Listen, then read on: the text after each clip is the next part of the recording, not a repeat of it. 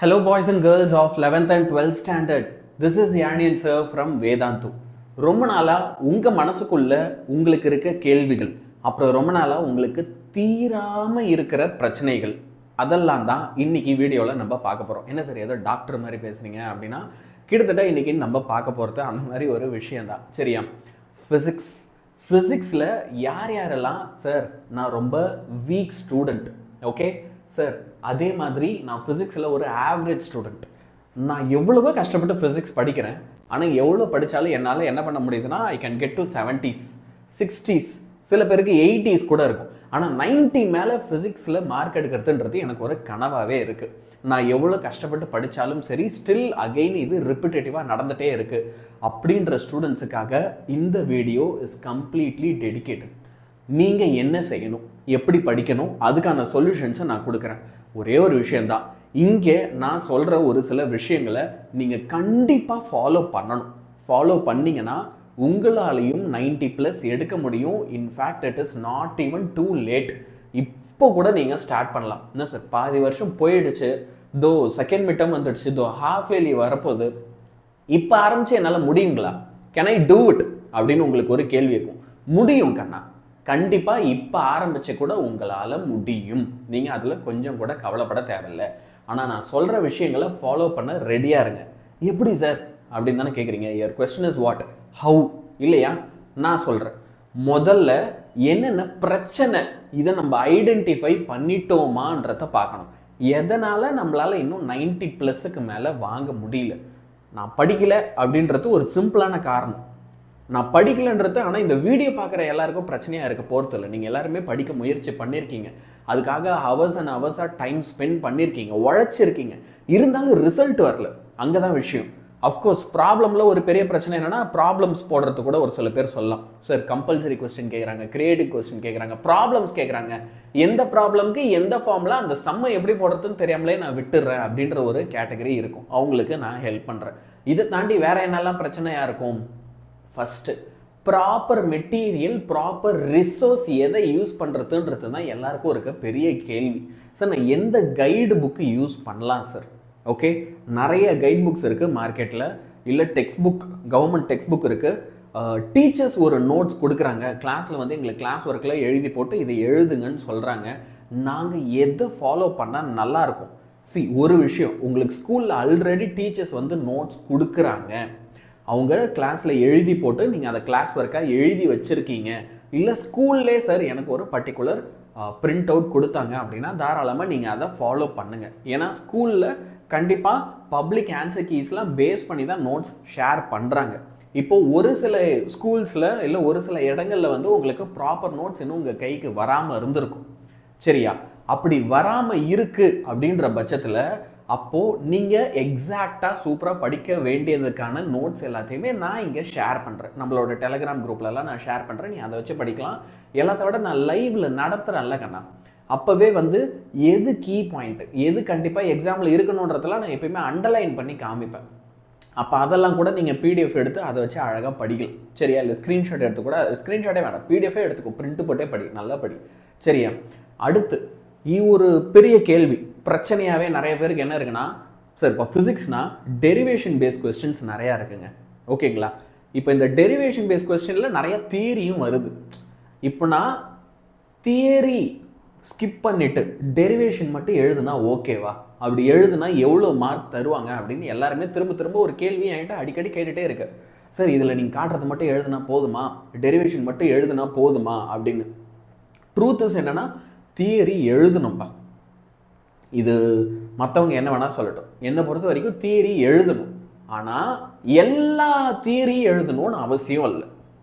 இதில் ஒரு சில பாயிண்ட்ஸ் தேவையில்லாதது இருக்குது ஒவ்வொரு கொஸ்டின்லையுமே. இப்போ ஃபஸ்ட்டு சாப்டர், இப்போ 12th பசங்களுக்கு ஒரு சாம்பிளுக்கு சொல்கிறேன். எலக்ட்ரோஸ்டாட்டிக்ஸ் எடுத்துக்கிட்டேன்னா ஆக்சியல் ஈக்குவட்டோரியலில் நிறைய தேவையில்லாத பாயிண்ட்ஸ் இருக்குது. அப்போ அது எந்த பாயிண்ட்ஸோ அதை ஐடென்டிஃபை பண்ணி நம்ம தூக்கிடலாம், அதை எழுதணும்னு அவசியம் இல்லை. ஆனால் தியரி ஜீரோ, தியரியே இல்லாமல் வெறும் டெரிவேஷன் மட்டும் போடுறேன் அப்படின்னு எக்ஸாமில் பண்ணக்கூடாது. அப்படி பண்ணிங்கன்னா உங்களுக்கு மார்க் லூஸ் ஆகும். அதனால் அந்த தப்பு பண்ணாதீங்க. ஸோ அந்த உங்கள் மனசுக்குள்ளே இருந்த ஒரு கவலையான ஒரு கேள்விக்கான பதிலை இப்போ நான் சொல்லிட்டேன். சரியா? இப்போ மெயின் பிரச்சனை உள்ளே வருவோம். சரி எனக்கு ஃபிசிக்ஸ் ஒன்று வந்து வராமலாம் இல்லை, பிரச்சனை என்னென்னா எவ்வளோ படித்தாலும் எனக்கு மறந்து போகுது. ஃபார் எக்ஸாம்பிள் நான் ஃபஸ்ட்டு மிட் டேர்ம் வரும்போது சாப்டர் 1 எலக்ட்ரோஸ்டாட்டிக்ஸ், அதே மாதிரி வந்து பார்த்தீங்கன்னா சாப்டர் 2 கரண்ட் எலக்ட்ரிசிட்டி. இப்படி ஆகும்னு எனக்கு தெரியாது, இப்போ தான் ஃபஸ்ட்டு பார்க்குறேன். சரியா, இது கிளிக் பண்ணிட்டேன். ஓகே, சாப்டர் 2 கரண்ட் எலக்ட்ரிசிட்டி, இதையெல்லாம் வந்து நான் நல்லா தான் படித்து எழுதினேன். இன்ஃபேக்ட் நான் வந்து ஃபஸ்ட்டு மிட் டேர்மில் நல்லா தான் மார்க் எடுத்தேன். பிரச்சனை என்னென்னா குவார்டர்லி முடிச்சுட்டு இப்போ செகண்ட் மிட் டேர்ம் இப்போ போய் நான் அந்த சாப்டர்ஸ்லாம் போய் எடுத்து பார்த்தேன்னா, ஆமாம் இதெல்லாம் நம்ம படித்தோமா அப்படின்ற மாதிரி என் மனசுக்குள்ளே ஒரு கேள்வி வருது. படித்த கொஸ்டினே கொஞ்ச நாள் கழித்து லேட்டராக எடுத்து பார்க்கும்போது எனக்கு மறந்து போகுது சார். இது ஒரு பிரச்சனை. சரியா, இதில் எங்கே தப்பு நடக்குதுன்னா, அந்த கொஸ்டினை ஃப்ரம் டைம் டு டைம் நம்ம ரீகால் பண்ணணும். குறிப்பிட்ட நாட்களுக்கு ஒரு வாட்டி திரும்ப எடுத்து நம்ம அதை படிக்கணும். ஆனால் எப்பயுமே நம்ம நாளைக்கு என்ன பிரச்சனையோ அதை பற்றி தான் யோசிக்கிறோம். 3 மாதம் கழித்து வரப்போகிற பிரச்சனைக்கு இன்றைக்கி நம்ம என்றைக்குமே ரெடியாக இருந்து பழக்கம் இல்லை. இமிடியேட்டாக என்ன பிரச்சனை, நாளைக்கு எனக்கு என்ன, நாளைக்கு okay I want to be safe, I want to be jolly. அப்போ அதுக்கு நான் என்ன பண்ணணும், அதை தான் நம்ம எப்பயுமே யோசிக்கிறோம் இல்லையா? அதில் கொஞ்சம் சேஞ்சஸை கொண்டு வரணும். சரியா, ஒரு சில பேருக்கு அதே மாதிரி என்ன ஆகும்னா கான்செப்ட்ஸில் கன்ஃபியூஸ் ஆகும். இப்போது எலக்ட்ரோஸ்டாட்டிக்ஸில் ஆக்சியல் ஈக்குட்டோரியல் இருக்குது, திரும்ப மேக்னட்டிசம் சாப்டர் வந்து அங்கே பார் மேக்னெட்டுக்கும் ஆக்சியல் ஈக்குட்டோரியல் இருக்குது. ஓகே சார், டார்க் வந்து நம்ம ஃபஸ்ட் சாப்டர்லேயும் படிக்கிறோம், தேர்டு சாப்டர்லேயும் படிக்கிறோம் சார், எல்லா சாப்டர்லேயுமே வருது.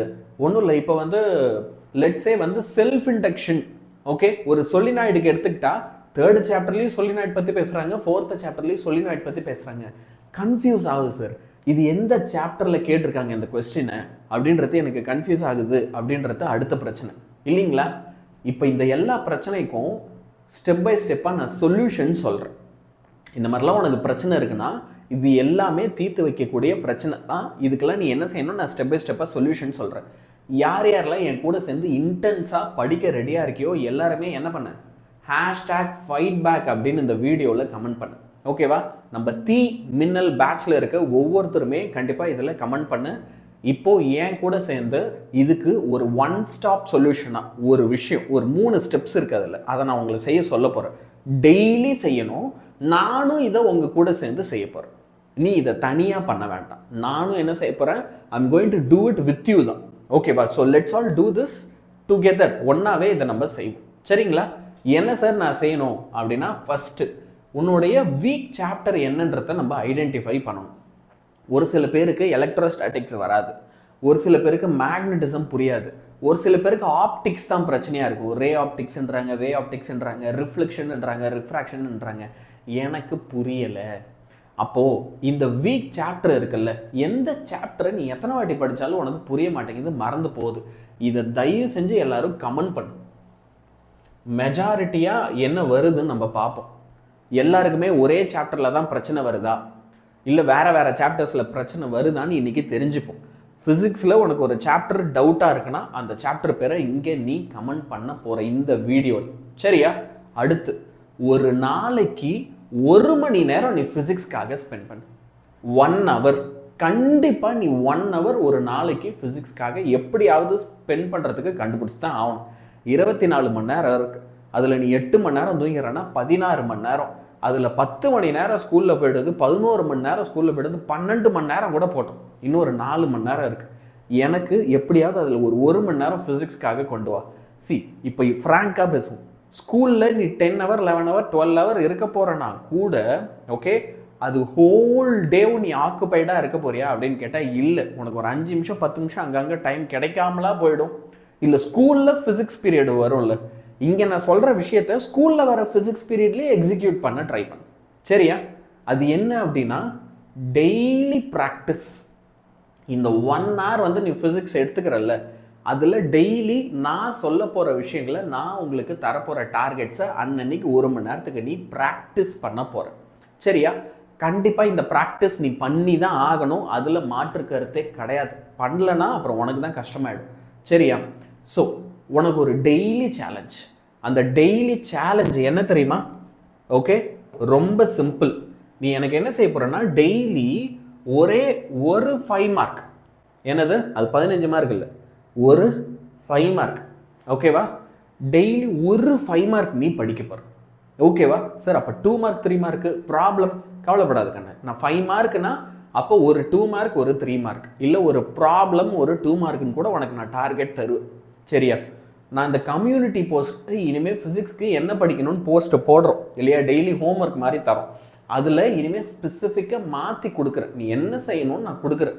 அதுக்கான வீடியோவும் நான் உனக்கு சேர்த்து கொடுத்துறேன். நீ வீடியோ பார்த்து கூட படிக்கலாம். ஆனால் 20 மினிட்ஸ் ஸ்பெண்ட் பண்ணி ஒரு நாளைக்கு நீ ஒரு 5 மார்க் படிக்க போகிறடா. சரியா? படிச்சிடுறல்ல, உடனே எழுதி பார்க்கணும் அதுதான் கிடையாது. என்னை பற்றி தான் உனக்கு தெரியும்ல, நம்ம அன்னைக்கே அதை எழுதி பார்க்க மாட்டோம். ஏன்னா படித்து முடிச்சுட்டு ஃப்ரெஷ்ஷாக எழுதி பார்த்தா ஓரளவுக்கு ஞாபகம் தான் இருக்கும். இதை நான் படிச்சுட்டேன்னு எனக்கு ஒரு கான்ஃபிடென்ஸும் வந்துடும். ஆனால் விஷயம் என்னன்னா 2 நாள் கழிச்சு எடுத்து பார்த்தா அது ஞாபகம் இருக்காது. அதனால தான் நீ படித்து பார்த்துட்டு அதுக்கு அடுத்த நாள் நீ என்ன செய்யணும்னா அந்த கொஸ்டினை ஒரு 20 மினிட் திரும்ப ரீகால் பண்ணிவிட்டு அதுக்கு அடுத்த நாள் தான் எழுதி பார்க்கணும். ஸோ ஒரு நாளில் நீ என்ன செய்ய போகிற, 16 மினிட்ஸ் ஃபிசிக்ஸ்க்காக ஸ்பெண்ட் பண்ண போகிற. 20 நிமிஷம் புதுசாக ஒரு கொஸ்டின் படிக்க. எப்படி? 20 மினிட்ஸ் வந்து புதுசாக ஒரு கொஸ்டின் படிக்க. ஓகே, இப்போது ஃபஸ்ட்டு டே தான் நீ ஃப்ரெஷ்ஷாக ஆரம்பிப்ப. செகண்ட் டே என்ன பண்ணுவ? ஃபஸ்ட்டு டே ஒரு கொஸ்டின் படித்தோம்ல, 2வது நாள் அதை வந்து நம்ம திரும்ப ஒரு வாட்டி ரீகால் பண்ணிவிட்டு எழுதி பார்க்க போகிறோம். So everyday you will study a new question and a old question. ஒரு புது கொஸ்டின், ஓகே, அதை படிக்க போகிறோம் ஆனால் எழுதி பார்க்க மாட்டோம். அதுக்கு முன்னாடி நாளே ஒரு பழைய கொஸ்டின் இருக்குல்ல, அந்த பழைய கொஸ்டினை ஒரு வாட்டி ரீகால் பண்ணிவிட்டு அதை எழுதி பார்க்கணும். சரிங்களா? ஸோ படிச்சுட்டு ஒரு நாள் கழித்து இப்படி கேப் விட்டு எழுதும்போது உன் மனசில் அது நல்லா பதியும், அவ்வளோ சீக்கிரம் மறக்காது. இதுதான் நான் உனக்கு கொடுக்குற சேலஞ்ச். உனக்கு ஃபிசிக்ஸில் 90+ வேணும். நீ ஒரு வீக் ஸ்டூடெண்ட், ஆவரேஜ் ஸ்டூடெண்ட்னா நீ இதை ஃபாலோ பண்ணு. சரியா? ப்ராப்ளம்ஸ் எல்லாம் நான் உனக்கு என்ன நடத்துகிறனோ யூடியூப்பில் எல்லாத்தையுமே சால்வ் பண்ணிப்பாரு. ஒன்று கூட நீ ஸ்கிப் பண்ணக்கூடாதுன்னு ஞாபகம் வச்சுக்கோ. டெய்லியுமே கம்யூனிட்டி போஸ்ட்டில் உங்களுக்கு ஷெடியூல் என்னன்னு வந்துடும், ஸ்டடி டார்கெட் என்னன்னு வரும். அதில் நான் ஸ்பெசிஃபிக்காக என்ன செய்கிறேன், நீ என்ன கொஸ்டின் படிக்கணுமோ அதையும் போஸ்ட் பண்ணுறேன். தயவு செஞ்சு அதை வச்சு சூப்பராக படி. சரிங்களா? ஓகே. அண்ட் அஃப்கோர்ஸ் உங்களுக்கு மேரத்தான் செஷன் இருக்குன்னா 5 மணிக்கு அக்டோபர் 27ஆம் தேதி ஞாயிற்றுக்கிழமை செகண்ட் மிட் டர்ம் எக்ஸாமில் நீ ஃபிசிக்ஸ் எக்ஸாம் நினச்சி பயந்துட்டு இருக்கேன்னா என் கூட வந்து படி, நான் உன்னை சூப்பராக படிக்க வைக்கிறேன். சரியா? So with this I am signing off. பசங்களா, உங்ககிட்டேருந்து ஒரு ரொம்ப பெரிய ரெஸ்பான்சிபிலிட்டியை நான் இதுக்கப்புறம் எதிர்பார்க்குறேன்.